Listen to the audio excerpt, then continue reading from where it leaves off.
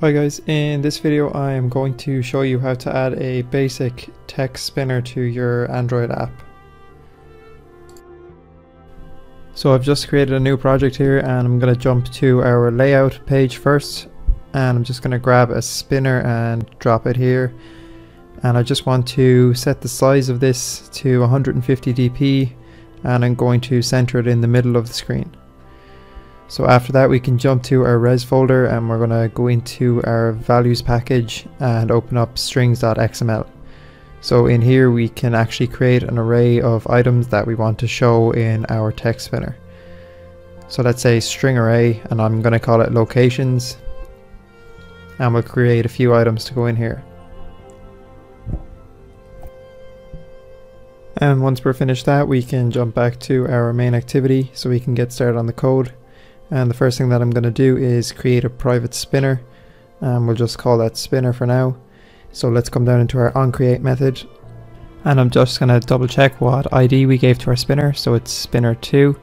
Then we can come back here and we're going to say find view by ID and r.id.spinner2. So now we have our spinner set up. We can create an array adapter which is going to be used to populate the text in our spinner.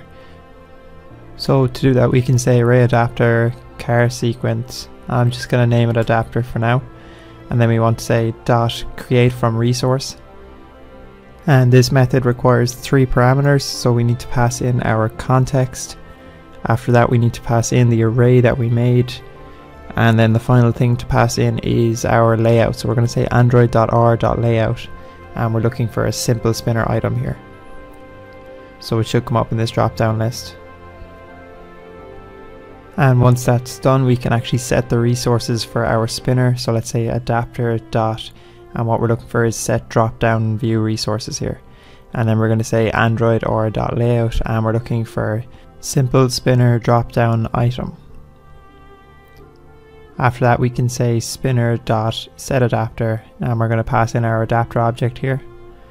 Then we need to set a listener to check whether or not one of the items in the spinner has changed. So we're going to use set on item selected listener. Then we're just going to click this bulb over here and make our main activity implement that class, and just hit OK. So we should get 2 new methods here. So it should be on item selected and on nothing selected, but we're going to use the on item selected method.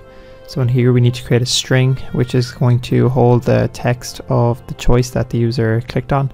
So we can use the get item at position and pass in I here. And once we have that we can create a toast message that prints out this string. So we can say make text. We need to get the application context first, then pass in our string, and then specify how long we want the toast to show for. So we're just going to say length long dot show. So that's pretty much it for the code. Let's just hit run here. And as you can see the app shows London, and London comes up on the bottom of the screen. So let's just try out some of these other ones. So it all seems to be working fine here. So that's pretty much it for the tutorial guys. If you enjoyed it, please leave a like on the video and don't forget to subscribe.